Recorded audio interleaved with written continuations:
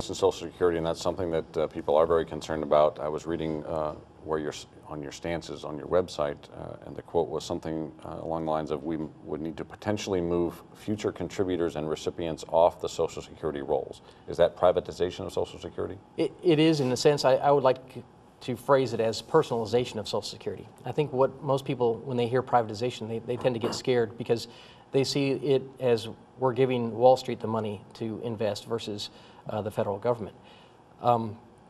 Where I draw that distinction between personalization and privatization is that it would be in a fund that would be similar to the federal not federal government's, but the federal employees' pension fund, where they can take money and put it in a pension fund, and it is a mutual fund tied savings plan, but it's also federally insured, so that it gives them the best of both worlds. It's a federally protected fund that they could actually pass down to their heirs, but it's also a fund that is managed via the stock market and gives you a better rate of return on your money.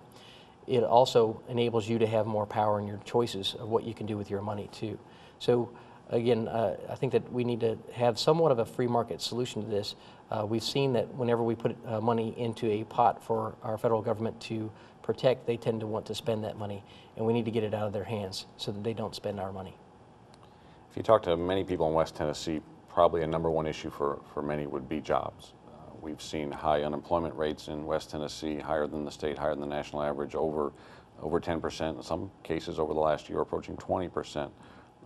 What could you do as a congressman? What could you see the House of Representatives do as a unit to help address that problem?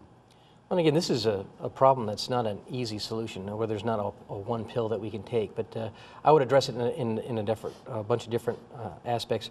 One, I think that we would need to extend the Bush tax cuts. I think that's an issue that's prevalent right now in the press.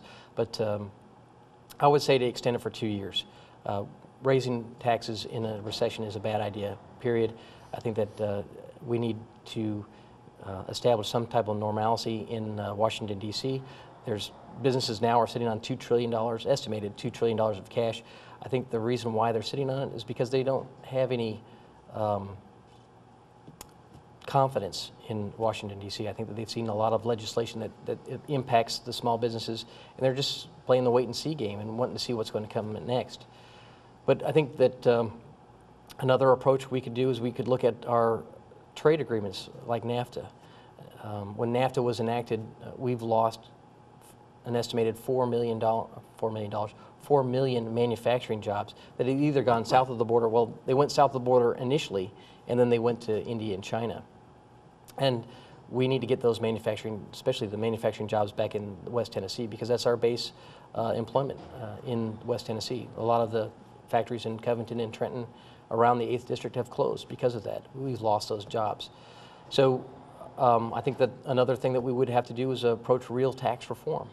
I'm for the fair tax, which is repealing the income tax and replacing it with a consumption tax. One of the reasons why I think that we need to replace not the Social Security, but the income tax, is because it's an outdated outdated tax system that was implemented in the early 1900s. It's overcomplex. It's estimated to be around 60 to 80,000 pages long, 20 volumes. It's so complicated even the IRS doesn't understand it. So doing away with that, plus it's got special interest carve-outs for many Americans. I think that last I saw is that 47% of Americans today aren't paying anything in income taxes. So that leaves us with 53% of us pulling the wagon or the boat. That's America. We need to get to where everybody is paying their fair share of the taxes. And it has to be simple, it has to be transparent, and that's what the fair tax does.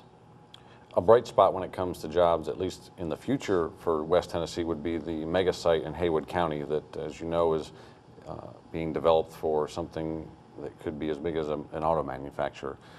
The state has been the primary driver in that so far. Does the federal government have a role in making that spot successful for business development? I think that anything that the federal government can do, and especially the representative of this district can do to bring attention to that site, would be extremely helpful. Tennessee is a right-to-work state. It's got a lot of advantages. It doesn't have a state income tax. It's got a low cost of living. I think that as the representative of the 8th District, bringing as much attention to the mega site as possible, and I hate saying being a salesman, but you would have to try to help attract industry as best you can to that location. But certainly work with the state and local leaders. There's a lot of gentlemen that are working hard to promote that site. It's a multi-county event where a lot of the county executives in Haywood County, also Tipton, Lauderdale County, they're working very hard to try to attract as much industry to that area as possible. Another thing that they're doing too is they're working hard on trying to educate the workforce so that we have a high-tech workforce available if a plant were to come there. And I think that as a representative, I would need to help support that initiatives or those initiatives that they're doing, and bring as much help that I can bear to bring jobs to Tennessee. You see